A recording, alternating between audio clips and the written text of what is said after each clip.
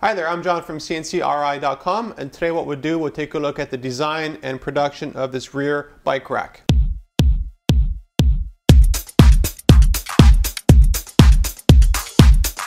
We recently finished up a big project involving laser cutting and engraving pine, and I had a bunch of leftover pieces, so I decided to make myself a rear bike rack, as you can see here. Now this is unique. I designed it just based on the scrap that I had, and it has a polycarbonate top here, which is essentially bulletproof glass, so nobody's going to be shooting into the products that I put into here. It also has foam inside of it that I laser cut. Here we go. And that's just because when you drive a bike you have a lot of bumping and stuff like that, so it just helps hold things in place. And everything sort of interlocks, so you have all the pieces going one into the other, and with glue and everything is held together that way. So what we'll do now, we'll take a look at the laser cutting out this box with the leftover pine that I had.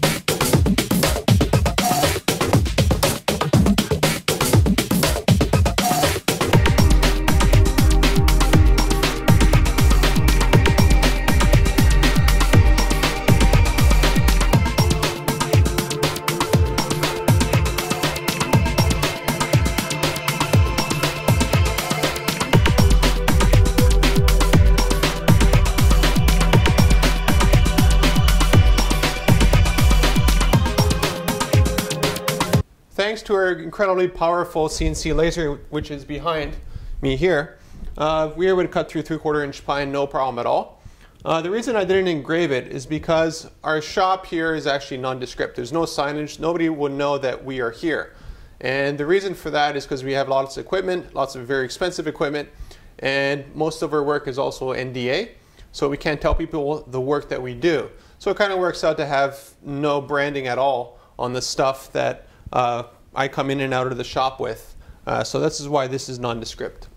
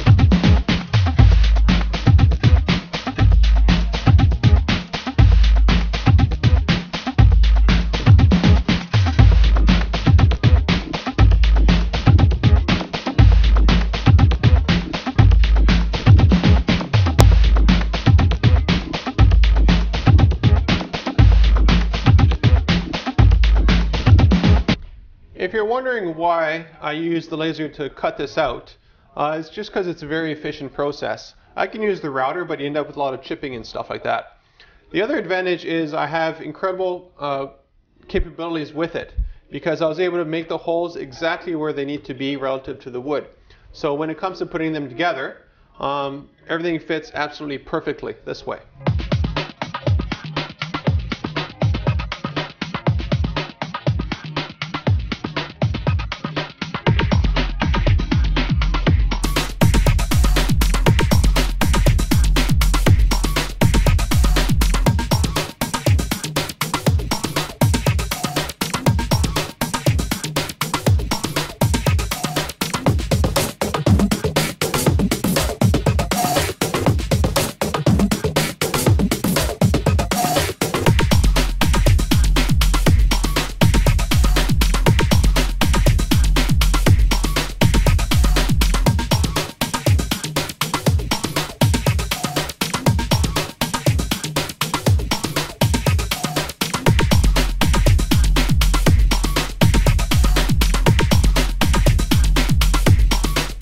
Regardless of the project you do, there's always some scrap left over. So this was basically a piece of scrap that I turned into something useful, and based on that I still had other scrap from issues that I had during production.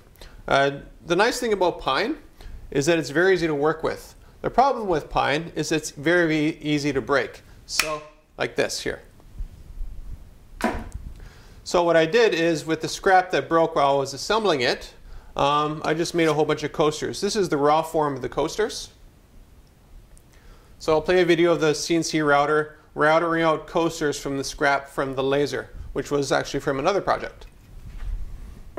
So we'll take a look at that right now.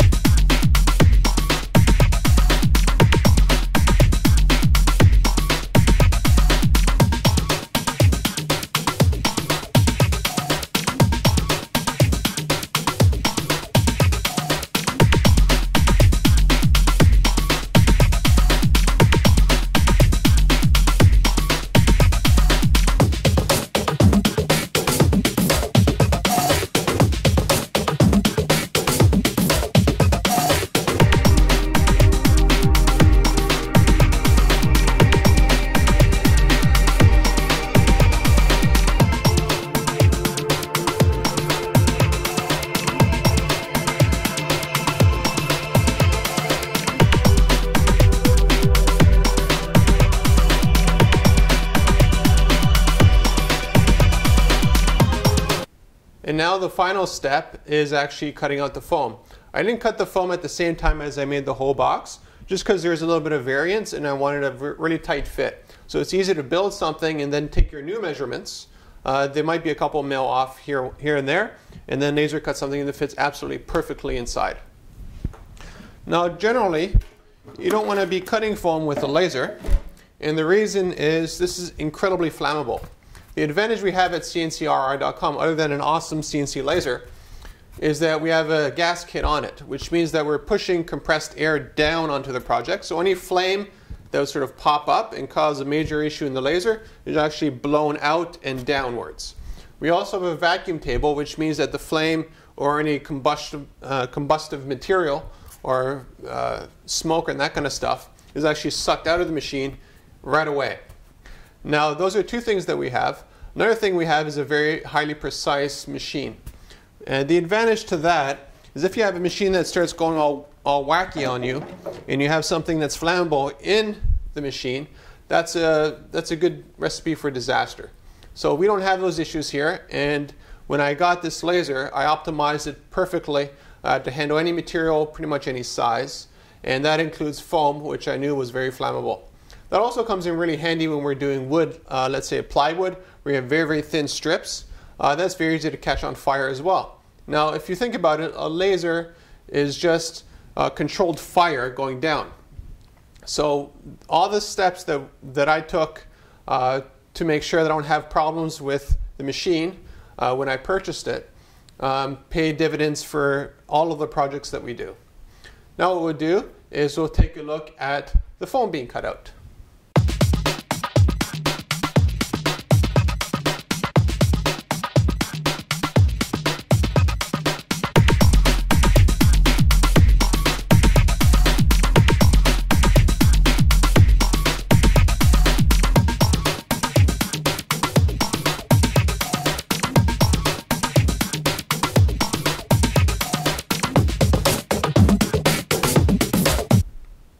And now you know how this whole box was put together. I put a blog post on CNCKing.com to show you how the design process behind the box, before it was cut, was done. The advantage to our digital process is this is the first time this has ever been cut, and it fits perfectly. So instead of doing something 3, 4, 5, 6 times in the physical world and doing adjustments to the measurements, everything at CNCKing.com is 3D modeled, which means that when we cut something and build something the first time, it works perfectly. The advantage to this is that, let's say you wanted to go into production with this box. The customer would actually see what the box looks like from every angle. We could also do an animation, whatever else you want, as a digital proof of here's what we're going to build for you. I just want to show you what the box looks like in a little bit more detail. So it is definitely a heavy box. And you can see the foam in there. It fits absolutely perfectly. Now this is laser cut, which means that all the edges had to be swiped just with a damp cloth, take off some of the charcoal that builds up. But otherwise, it's a fantastic box, and it's incredibly strong. Again, it is pine, so it's not something you want to throw on the floor. But for my purposes, it's absolutely perfect. Now, if you wanted a box that was completely different shape, different size, different material, that's not a problem. Everything we do here at the shop is custom. So let's say you wanted something like this here done on plywood, or the whole box done on bulletproof polycarbonate. Doesn't matter. We can do it for you. So if you have any questions, contact me and we'll get this stuff rolling.